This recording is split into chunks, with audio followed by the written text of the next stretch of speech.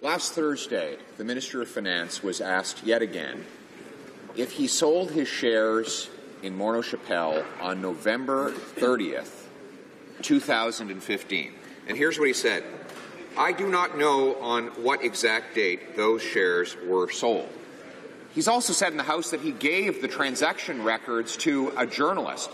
How is it possible that a journalist knows the date on which he sold the shares, but he doesn't?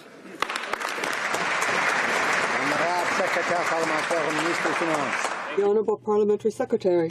United, he's always been clear that he did sell shares when he came to office in November 2015, and I wonder what is he alleging? What's the story there, Mr. Speaker? If he would have read the newspapers this weekend, Mr. Speaker, in the National Post, he would have read Tories can stop blowing smoke because there's nothing suspicious about the minister's share sell-off. That was in the National Post. I know the member enjoys reading rebel media. He should broaden his horizons. Thank you.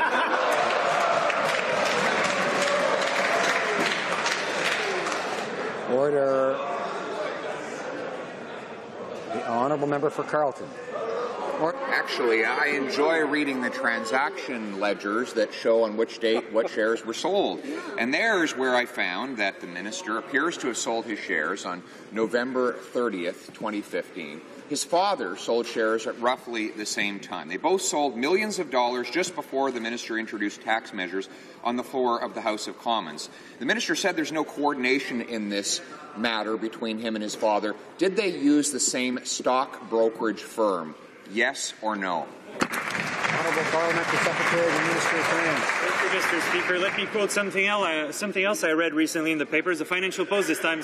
The attacks on Morneau's ethics, on the minister's ethics, are beginning to look unethical in and of themselves. That's precisely what the member is doing. It's beginning to look disgraceful to see the Tories engaged again and again in a smear campaign and focusing on everything that doesn't really matter to Canadians, because what Canadians care about are the jobs that we've created, 600,000 in the last 2 years, the fastest growth in the G7, and the minister has always worked with the Ethics Commissioner, will always work with the Ethics Commissioner. Thank you.